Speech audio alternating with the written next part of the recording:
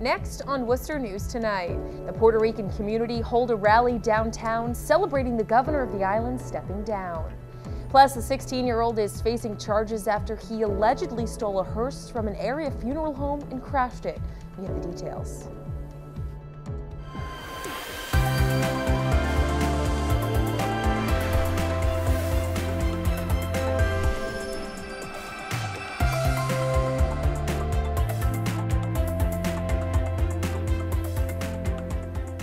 Good evening and thank you for joining us. I'm Anna Botari. After nearly 2 weeks of protests, the governor of Puerto Rico has announced his resignation. Earlier this week, Worcester was one of the cities to take part in the protests, calling for the governor's job. Now the area's Puerto Rican community is celebrating. Our Cam Jandro has the story. Worcester's Puerto Rican community began the week protesting in solidarity. Friday, they ended the week in celebration as Governor Ricardo Rosselló announces his resignation. We feel that we are doing something for our island too, because we are not there, but we're still here, and we're doing the fight too from here. Rosselló will formally resign on August 2nd. The news is weight off the shoulders of Eduardo Torres, who lived on the island until Hurricane Maria devastated it. Finally, we feel that our voice have been heard, and for all the situation that's happening in Puerto Rico, and finally we won this. Rosselló is facing numerous federal corruption charges. He's also facing backlash after derogatory online chats featuring his texts were leaked. Dozens celebrated in front of City Hall before taking off in a caravan down Main Street. And it was also a moment of pride, and it was a moment of unity, like we were one with the people in Puerto Rico and the people around the world who supported us, so it was such a great victory. It's awesome also because we just see the results of how a democracy really works. So I think we set a great example to America. Some in Worcester's Puerto Rican community say Rosselló's resignation is a chance for the island to have a fresh start.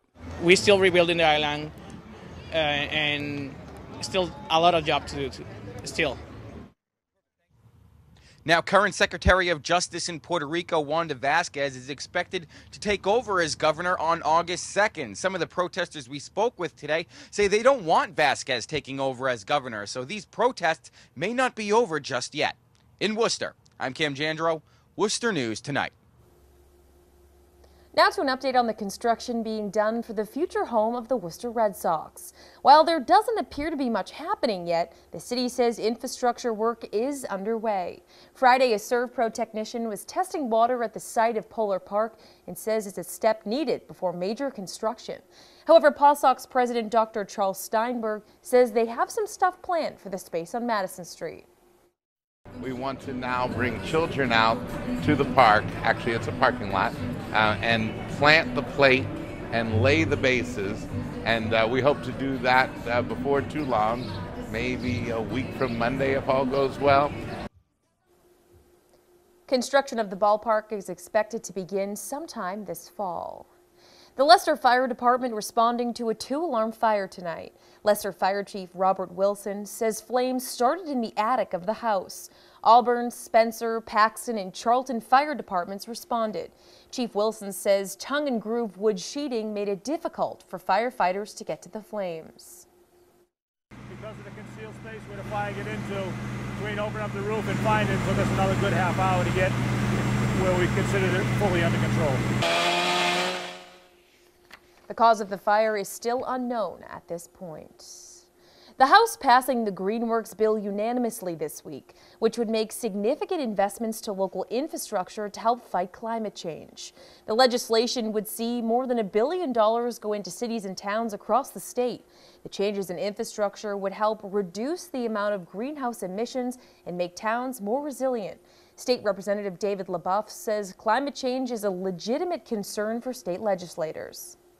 Whether it be municipal microgrids, making sure that they have electric vehicles in their fleets, and also dealing with some of the challenges that we face in infrastructure because of climate change that's been happening. There's really a general consensus that it is happening, that we need to do something about it. The bill will now go to the Senate. Northbridge teens are facing some charges after police say they took a joyride in a stolen hearse. The funeral home has been forced to make changes to their operations and says the incident is disrespectful and upsetting. Chandler Walsh has the story. A stone wall is wrecked, and a Northbridge funeral home is down a hearse.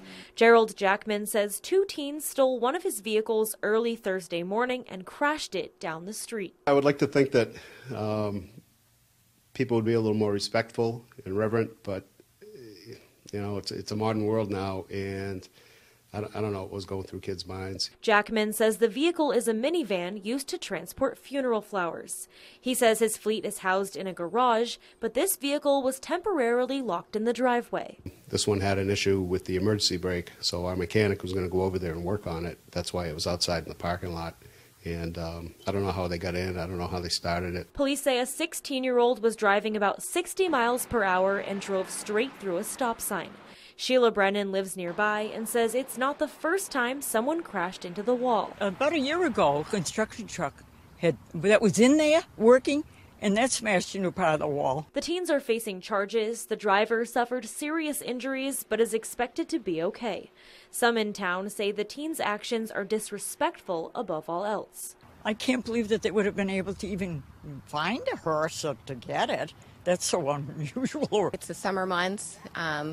Kids might have too much time on their hands, and this was something that they were looking to do to pass the time. Jackman will be relying on his other vehicles and help from nearby funeral homes, but says the ordeal is disturbing. You know, you think a lot of people would be creeped out or a little hesitant to take a vehicle from a funeral home. Chandler Walsh, Worcester News Tonight. A Spencer man has been deemed too dangerous for bail after an alleged armed carjacking and struggle with police back in November. According to the Worcester County District Attorney, 28-year-old Donald Foy has been ruled dangerous and held without bail for up to 180 days. Foy allegedly sped off from a traffic stop in Webster, leading police on a chase up I-395 to Worcester. The Spencer man is facing a long list of charges, including armed assault with intent to murder, multiple counts of assault and battery on a police officer, and carjacking. Foy is due back in court September 6th.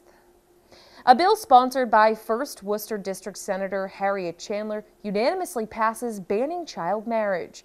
The Senate passed the bill which mandates Massachusetts not allow anyone under the age of 18 to marry, regardless of parental consent. The current law allows a marriage license with parental consent. A local professor has made some big discoveries about the Armenian genocide. Clark University history professor Taner Akçam discovered 2 Turkish telegrams and a letter, which refer to a decision to exterminate groups of Armenians. The documents were written in 1914 and 1915. 1.5 million Armenians were systematically killed during and after World War I. Akçam says his findings show there was a conscious decision to annihilate the Ottoman Empire's Armenian population.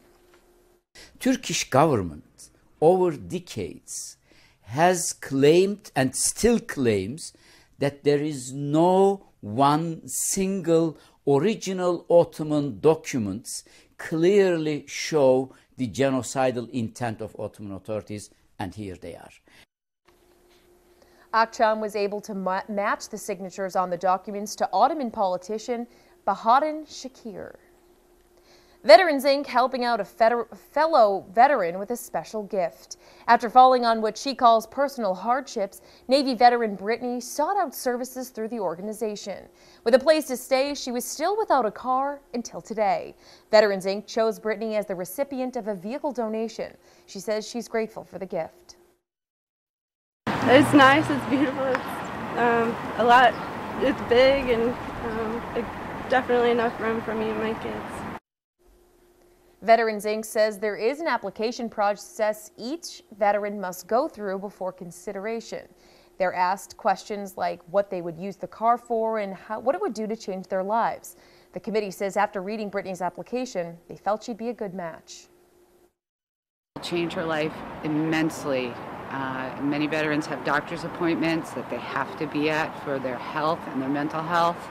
And all our veterans would need cars, and this is going to change her life with her 2 children.